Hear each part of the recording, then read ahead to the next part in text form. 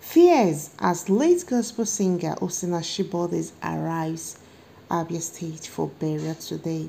Welcome back to Asian TV. Thank you so very much for joining in. Without wasting much of your time, I will be leaving you to watch the funeral ceremony of the popular singer Osinachi as the body arrived at her hometown in Abia State for her burial today.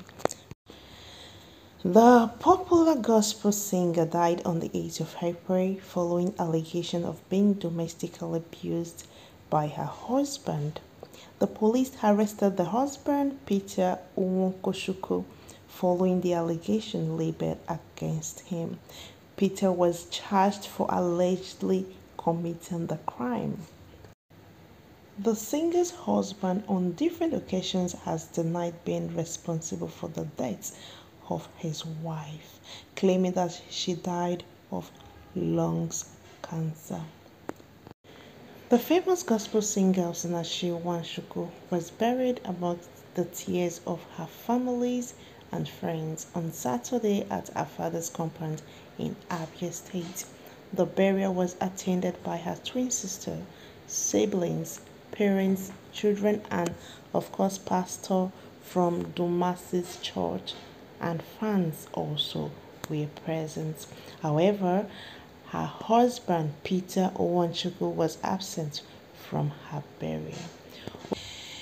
So guys, thank you so very much for joining us, and thank you so very much for watching the funeral ceremony of the popular gospel singer Osinachi Nwachukwu.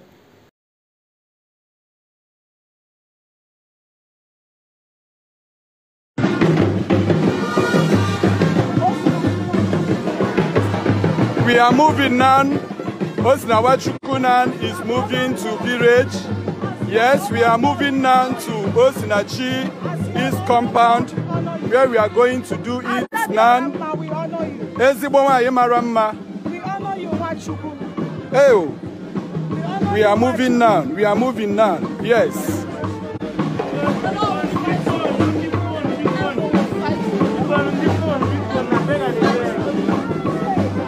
Onye na-asọpụrụ nka ga-asọpụrụ.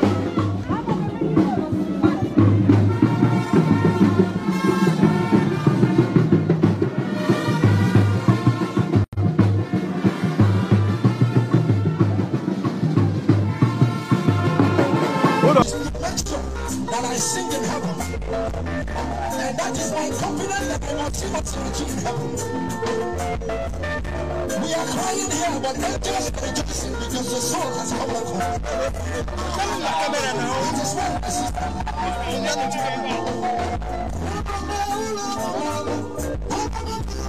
All my life.